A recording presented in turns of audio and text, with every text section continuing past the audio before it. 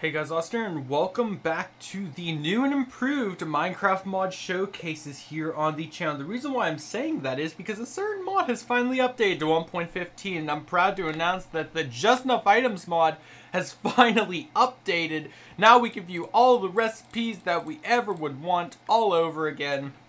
Yeah, for those who don't know, this mod has not updated for a while. It's been in 1.12 forever. You guys all know it. It's always been used in mod packs and whatnot, but for some reason it was not updating. It finally has. This is not a mod showcase on this mod. I'm just saying it's finally updated.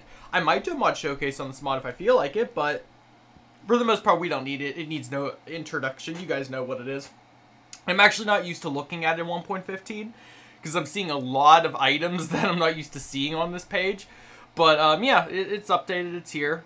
I will try to provide a download for it in the description if I remember to add it in. I know I always have like those mods there. If I can, I will have it. Otherwise, just nag me about it in the comments if you need it. Otherwise, we're going to be showcasing the Super Tools mod today. I know it's a kind of like plain-esque mod title, but it essentially adds in a ton of extra tool, like armor sets, armor and weapon slash tools. That's the best I can say. And I need to tab out real quick because I don't have now the other window's open. Hopefully that didn't cut the recording. I hate using GeForce just because of that. It breaks up if I go to another tab. But alright, so the tools that we're working with today, we have lapis, quartz, obsidian, redstone, emerald, and something known as the Super Tools set, which we will get to at the end. But right now we're just going to show off the regular tools. We also have these wooden sickles, which have, I'm trying to read. They have basically a 3x3 working area and will cut every grass, plants, and crops in one click. Yeah, that seems to be their case. So if you wanted to harvest like grass or something in the area, it just does that. So it cleans up the area for you. So we have the wooden, stone, golden, iron, and diamond, and of course each set will have one as well. And how you craft this is a stick and any wood planks like that. For the wooden one, the stone, you need a stick and cobblestone, gold, iron, diamond, diamonds. So pretty self-explanatory how you get the sickles, but those are the new tool added into this.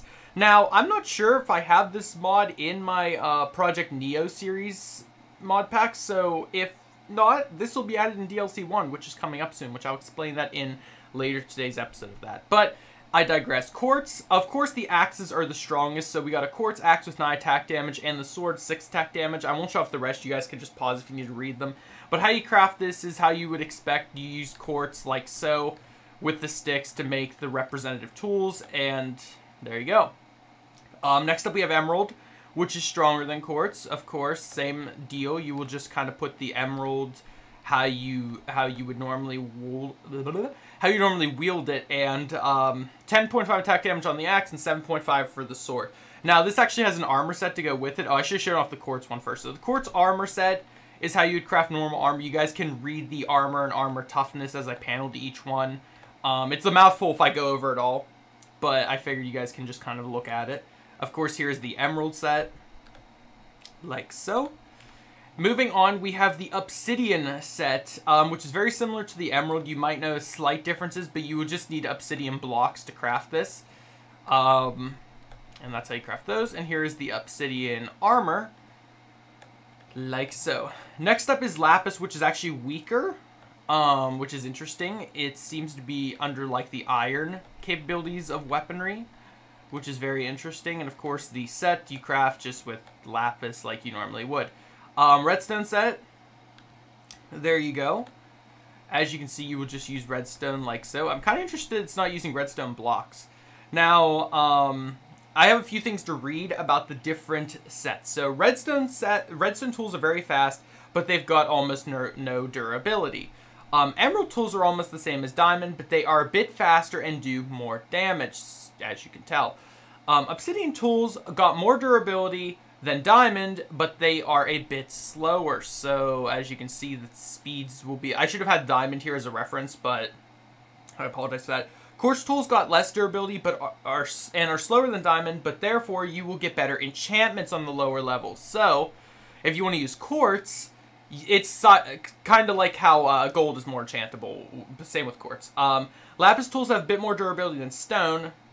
Same mining speed as iron, But also you get better enchantments. So again, more enchantable, more affordable. And I already read the sickle one. So that is that. Now on to the different armor sets. So Obsidian and Emerald give you the same, give you full armor points. So if you wear them, you'll get the full, you know, armor. Lapis armor only gives you 5.5 armor points. That's that one.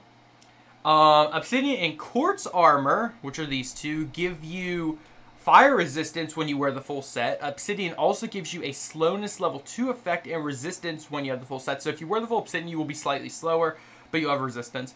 Quartz armor gives you 7.5 armor points and is also equal to iron armor. So this is iron armor.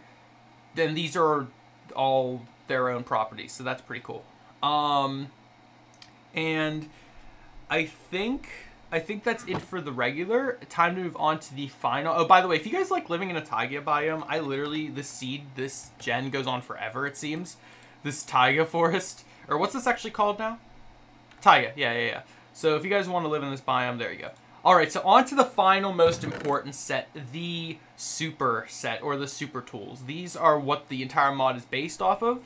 So I'm going to go from right to left, just to show the weakest. So super sickle, you will need a diamond, 2 gold, and a lapis, and a blaze rod. For a super hoe, 1 attack damage, you will need a gold ingot and 1 diamond and 2 blaze rods.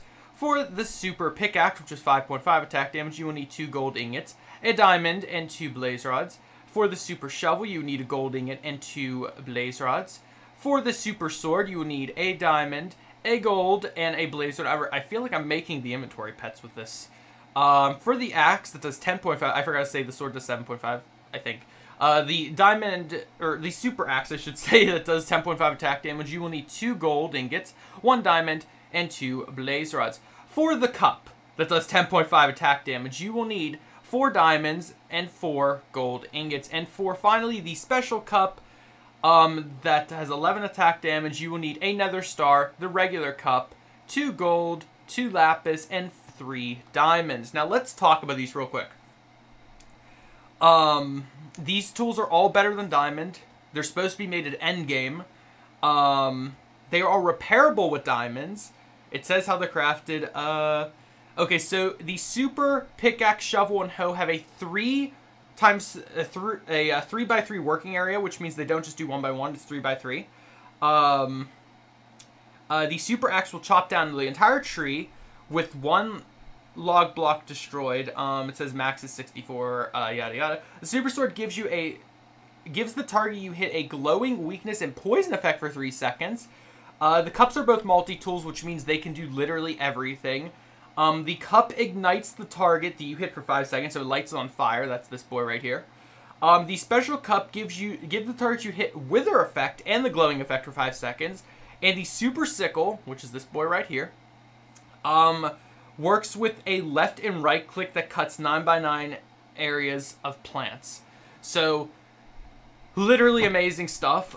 This is a really cool mod. I've been had on the list to review for months now, actually, but I finally got around to it, and I'm so glad I was able to use the not enough items mod, because I'm so hyped about that. But that is going to do for today's mod showcase. I hope you all did enjoy it. If you did, remember, smash that like button, show your support. Subscribe if you are new. Do not forget to click on the notification button to stay notified anytime I upload a video. And also, again, if this mod hasn't been added yet, it will be featured in Project Neo eventually. So stay tuned for that. And stay tuned for a Project Neo episode after this going out later. And I'll see you guys there. Goodbye.